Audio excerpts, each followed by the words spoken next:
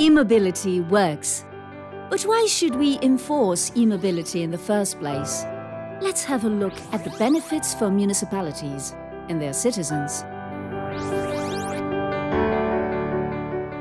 E-mobility results in reduced CO2 emissions when the energy comes from renewable sources, but also other air pollutants, like for example, fine particles will be reduced and inner urban air quality improved.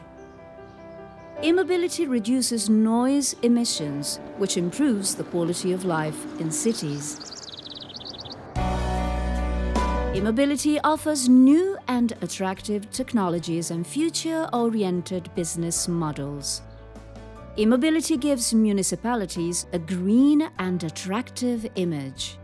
But how does e-mobility work best for municipalities? Where to start from if e-mobility is new to you? And how to best integrate e-mobility in your municipality? Join us on our trip to find out how other municipalities across Europe have successfully managed to integrate e-mobility. The e-mobility Works partners support municipalities with their expertise and a set of tools and a customized process. Let's have a closer look at that process. Step 1. Ensuring the commitment of municipalities. Commitment is the core element.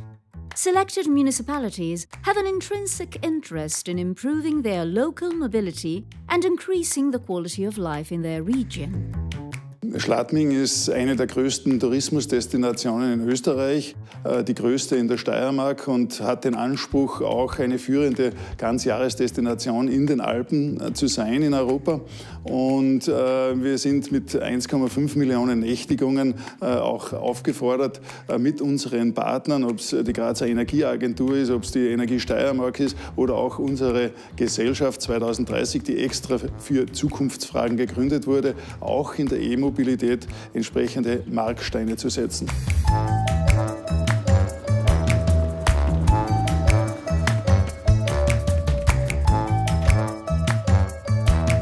Der E-Aktionsplan ist mit Sicherheit für uns ganz wesentlich, dass die Bevölkerung noch stärker eingebunden wird und dass wir hier wieder einen nächsten Schritt in die Zukunft setzen.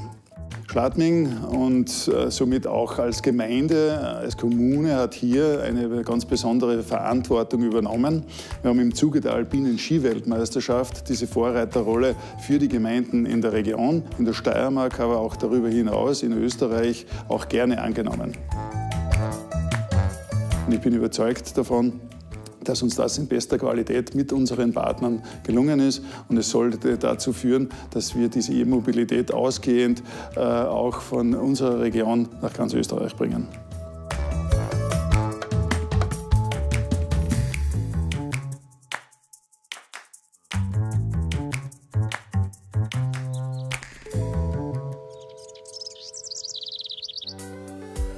Step 2. Inclusion of local stakeholders. A local network is set up, comprising of municipal representatives, local stakeholders, and also business representatives.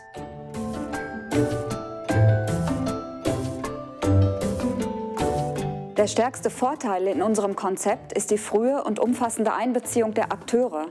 Die Kommune selbst kann als ein Vorreiter und Katalysator im Rahmen der Umsetzung der E-Mobilität wirken. Eine enge und umfassende Kooperation mit allen Beteiligten in der Stadt ist jedoch notwendig, um ein Netzwerk zu schaffen, damit für die Umsetzung in eine langfristige Perspektive gegeben ist. Iserlohn ist eine Stadt mit einer langen Tradition im Bereich Autohandel und verfügt über einige Automobilzulieferbetriebe. Daher haben wir ein Netzwerk von engagierten Autohändlern aufgebaut, die Informationen über E-Mobilität bereitstellen und Testfahrten für interessierte Bürger anbieten. So können die Autohändler ihr Geschäft und auf die Zukunft ausrichten und gleichzeitig Kunden frühzeitig an sich binden. Darüber hinaus sind die Autohändler eine sehr wichtige Informationsquelle. Auf der jährlichen Autoschau, die weit über die Grenzen Iserlohns bekannt ist, werden wir einen besonderen Tag zum Thema E-Mobilität veranstalten, der ohne die Unterstützung der Autohändler nicht möglich wäre. Im Rahmen des E-Mobility Works Projekts wurde eine Kooperation mit einem Anbieter von Ladelösungen realisiert. Da wir als Kommune sehr eng mit unseren Stadtwerken zusammenarbeiten, haben wir gemeinsam diese Kooperation entwickelt. Aktuell konnten wir dadurch im Stadtgebiet eine hohe Abdeckung mit Ladesäulen ermöglichen. Das System hierzu wird von der Firma Ubitricity bereitgestellt. Die Stadtwerke Iserlohn stellen den Service und die Energie zur Verfügung. Dies ist eine Win-Win-Situation und die Grundlage des gesamten Netzwerks in Iserlohn. Die Bürger profitieren von sauberer und leiser Mobilität. Die Unternehmen profitieren von neuen Geschäftsmodellen und die Kommune verbessert ihre Position in Sachen Energieeffizienz und Klimaschutz. Ziel ist es, die Lebensqualität der Einwohner zu verbessern und auch durch innovatives Handeln einen Wettbewerbsvorteil bei der Ansiedlung neuer Unternehmen zu erreichen. Step 3. Status Quo Analysis. Take a close look on the current municipal fleet, mobility behavior of municipal employees, mobility needs, local infrastructures, and possibilities to provide energy from renewable resources. Turku pyrkii hiilineutraaliksi kaupungiksi vuoteen 2040 mennessä ja vähäpäästöinen liikenne on suuri osa tätä kokonaisuutta. Ja E-Mobility Works-projekti analysoi Turun ajoneuvokantaa siitä näkökulmasta, että miten paljon näistä ajoneuvoista, joita Turun kaupunki omistaa, voitaisiin muuttaa sähköisiksi ajoneuvoiksi. Turun kaupunki tarjosi analyysiä varten tiedot ajoneuvoista, eli minkälaisia ajoneuvoja kaupunki omistaa, miten niitä käytetään ja miten pitkiä matkoja niitä ajetaan. Ja tällä perusteella arvioitiin, mitä autoja voitaisiin muuttaa sähköiseksi. Lisäksi haastateltiin asiantuntijoita, että saataisiin tarkempaa tietoa autojen käytöstä.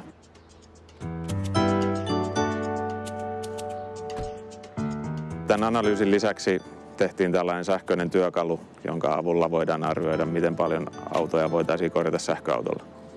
Selvityksen perusteella lähes 40% Turun kaupungin autoista voitaisiin sähköistää. Suurin este tälle sähköistämiselle ei ole sähköautojen kantosäde, vaan se, että kaupunki tarvitsee suuria autoja paljon toiminnassaan ja näihin ei välttämättä löydy sähköisiä vaihtoehtoja nykyään. Kaiken kaikkiaan tämä E-Mobility Worksin selvitys antaa hyvän pohjan Turun kaupungille kehittää vähäpäästöistä liikennettä.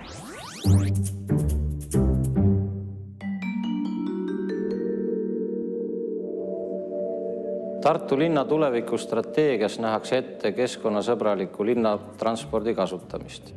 Oleme täna kavandamas metaankütuste kasutamist bussides, kuid tulevikus näeme kindlasti kohta ka elektribussidel, aga ka elektritarbesõidukitel, elektrirolleritel ja jalgratastel.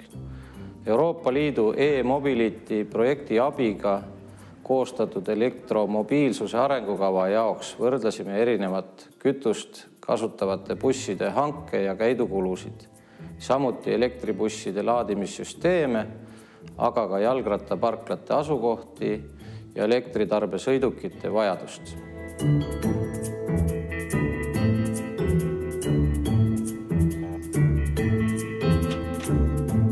Kasutasime E-Mobility projekti kütusekuludega võrdleva analüüsi metoodikat. Elektribusside laadimissüsteemide võrdlemisel kasutasime tundlikkusanalüüsi. Elektritarbesõidukitele kasutusele võttu kasulikkust uurisime samuti E-Mobility koostatud sõidukipargi analüüsi mudeli abil. Jalgrattaparklate asukohti selgitasime koostöös Arengufondi ja Kergliikluskomisjoniga. Elektribusside tundlikkusanalüüsis jõuti järeldusele, et antud eeldusel kõrgem elektribusside soetus, remondi- ja hoolduskulu ning väiksem kulu kütusele, elektribussid veel diisel- või metaangaasi bussiga konkureerida kahjuks ei suuda. Elektribusside tehnoloogia on veel väljatöötamise ja testimise faasis. Võrreldud bussikütuste vahel osutus kõige tasuvamaks metaangaasi buss. Elektribusside omavahelise võrdluse juures osutus soodsamaks elektribuss aeglase üleöö laadimise süsteem. Järgnes plafooniga laadimise süsteem ja kõige väiksema tasuvusega oli induktsioonvooluga laadimise süsteem. Elektritarbesõidukid osutusid suhteliselt konkurentsivõimelisteks ning analüüsi tulemusena hakkame rajama elektrijalgrataste parklaid välja valitud ja nõudlust omavatele kohtadele.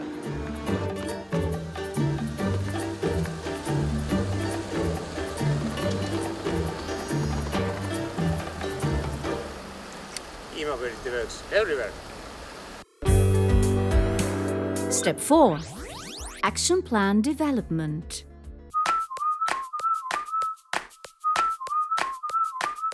Based on the results of the status quo analysis, action plans are developed by municipal representatives and local stakeholders.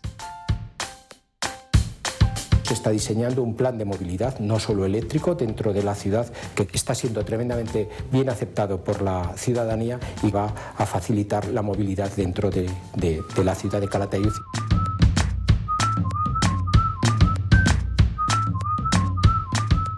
El Ayuntamiento de Calatayud ha adquirido en los últimos años, en los últimos 12 meses, 2 vehículos eléctricos dentro del plan de renovación de los vehículos municipales. Nuestra idea es producir un cambio total dentro de los vehículos municipales, llegando al 2020 con unos vehículos lo menos contaminante posible.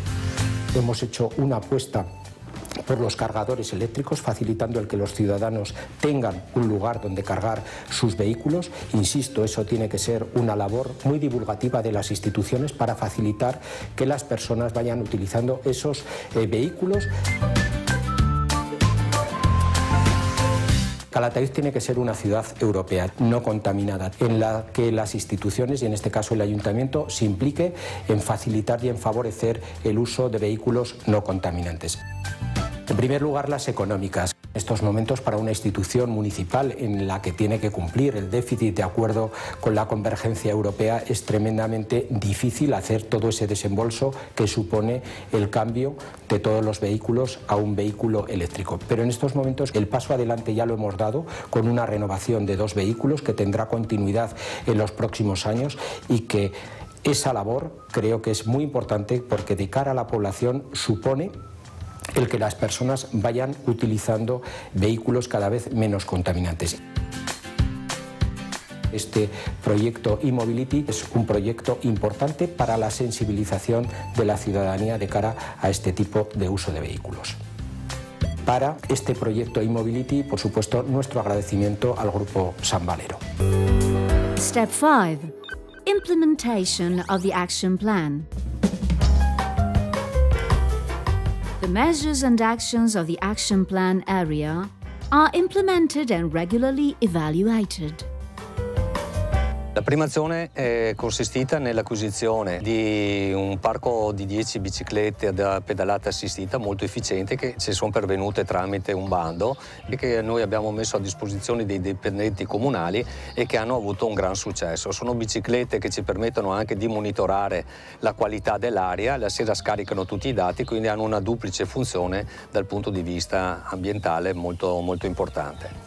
Poi la seconda azione è agevolare le auto elettriche liberalizzando a loro le zone ZTL che attualmente sono interdette alle auto e abbiamo nel nuovo piano regolatore, il PAT, previsto anche che tutte le nuove strutture superiori ai 500 metri quadrati a carattere commerciale o produttivo debbano assolutamente avere una loro struttura per le ricariche, quindi delle colonnine. Poi abbiamo aderito al progetto E-Mobility Works, in cui si impegna a sviluppare la mobilità elettrica, e a ciò abbiamo anche abbinato un piccolo finanziamento per poterci permettere di installare le prime colonnine nella nostra città. Altra azione importante è l'adesione al progetto proposto dal Consorzio Ville Venete, l'Arte ti ricarica, in cui praticamente 80 comuni aderiranno tutti insieme per sviluppare un percorso dotato di colonnine per l'autoricarica per facilitare la mobilità e la visita